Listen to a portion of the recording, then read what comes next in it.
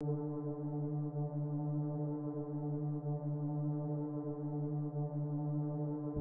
list of Sumerian kings describes how a group of enlightened beings descended from heaven to rule the earth. The total time of his domination, 242,000 years ago. How is that possible? The list of Sumerian kings is an archaic stone tablet written in the Sumerian language. It gives us the names and periods of reign of the kings of Sumer, a region that encompassed the space now occupied by southern Iraq. Compiled from several different clay tablets, the final part of the list of kings contains the names of rulers and cities historically attested. To the community of forbidden history, the first kings not tested on the list present greater interest. Who were the true gods of Eden? Also known as antediluvian rulers, the first 8 kings on the list totaled a reign of 242,000 years, in a mythical period before the Great Flood swept the area. Scholars of the mainstream discard the existence of these lords and their impossibly long kingdoms, citing the fact that no archaeological discovery supports the unusual claims made by the stone tablets. However, the cuneiform words are there. After royalty came down from heaven, royalty was in Eridug. In Eridug, Alulim became king, ruled for 28,800 years.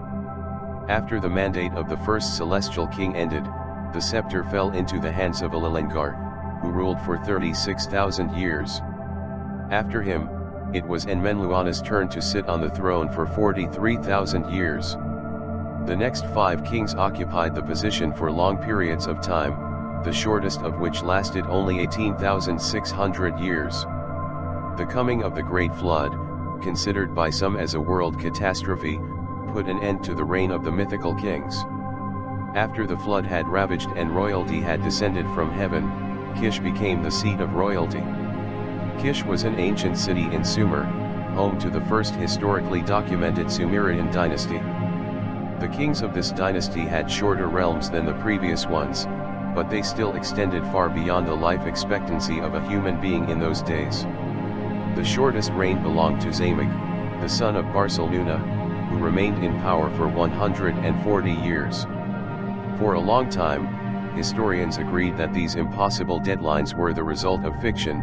Their reigns and facts were hyperbolized to increase the meaning of the ancient Sumerians in the eyes of neighboring peoples.